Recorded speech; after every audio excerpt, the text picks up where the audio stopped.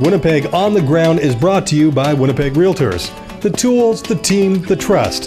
Helping buyers and sellers for more than 100 years. Walking down a path in Assiniboine Park, Dr. Naranjan Dhalla is reflecting over his career. Dr. Dhalla is a world-renowned cardiovascular researcher who has received many awards for his work on heart disease. One of his biggest honors came from the city where he lives. 7 years ago, Dr. Dhalla was inducted into the Citizens Hall of Fame. I think I'm truly honored and it makes me feel great. The Citizens Hall of Fame was created by the WinnipegREALTOrs Association to recognize outstanding individual contributions to the City of Winnipeg. According to Chairperson Bill Burns, each year they induct nominees with a ceremony and an unveiling of a new bust in the fall. It's important because we have to recognize those people who made this city what it is today.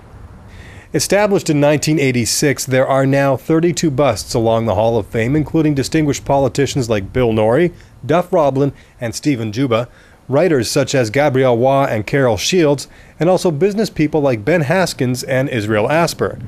Dr. Dhalla's bust is right beside Izzy Asper's, and he told Shaw TV that he jokingly apologized to Izzy for bringing down the neighborhood. But in typical Izzy fashion, he replied the birds won't discriminate.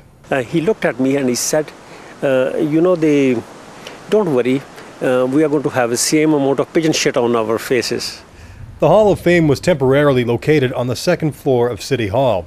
It then was relocated to Assiniboine Riverwalk, but high waters posed problems.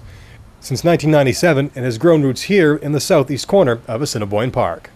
We've reached the point in the program now where we have completed the west side of the walkway behind me here, and we've started on the east side of the walkway so that now an individual can walk along or run along and be surrounded by statues on both sides. The honor of being inducted into the Hall of Fame is not lost on Dr. Dhalla.